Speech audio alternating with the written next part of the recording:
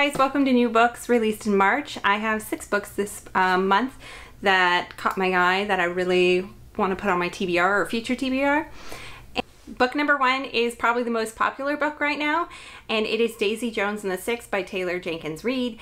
And she is quite popular on YouTube for writing The 7 Husbands of Evelyn Hugo.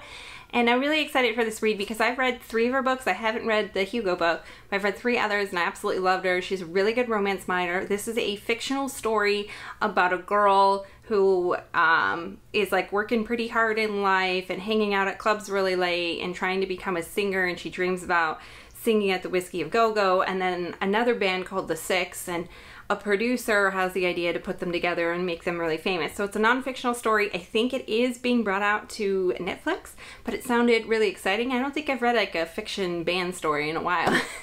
And it's gotten some really good reviews, I think, on the ARCs.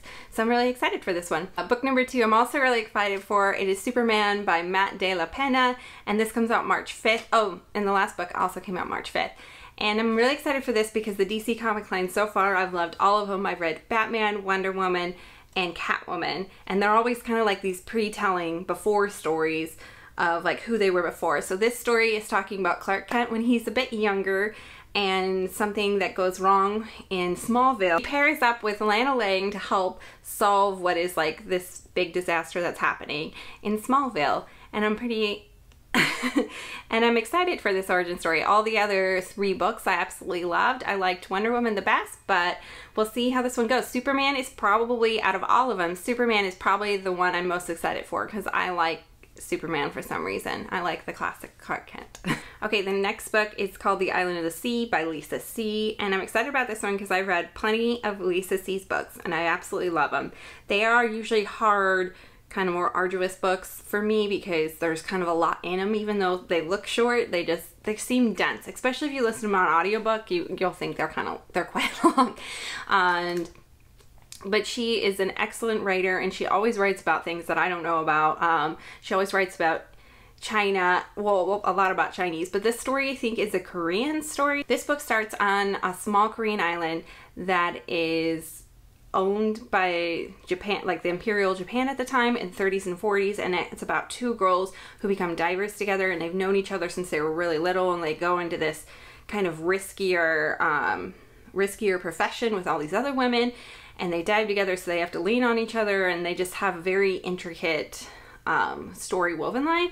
But at the same time, they're different because like one of them is from like a family who strongly likes the Japanese imperialism, and then the other family is not. So it ends up clashing, and how it all works out between friendships and what can kind of divide a friendship. And I'm really excited about these ones. A lot of hers aren't about romance. Sometimes they are a little bit, but I love her historical fiction just because it's so different than what I read, and she always makes me love the characters.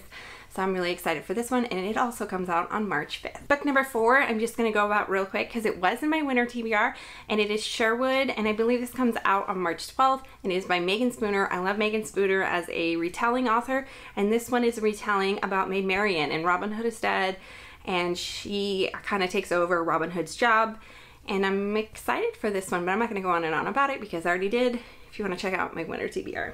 Book number 5 is When All Is Said and Done by Griffin. This book comes out March 5th, and this is an all-in-one-night story. The reason I picked this story or drew it in was because I saw it over and over on a bunch of lists, and then on top of it I kind of read this, when I read the synopsis, it was something I kind of hadn't read before, but it's just a story, like it all happens at one night, and it's a guy named Maurice, and he gives 5 toasts to like the 5 people who he loved the most, I guess, or means the most in his life. And it also, he talks about his whole life story, I think, in the whole compass of the toast, but the whole thing spans only, I think, one night. So it sounded kind of interesting, and plus it's gotten really good reviews, I think, on the ARC so far. So I added this one in. And then the very last book, Queenie by Candice Carty-Williams.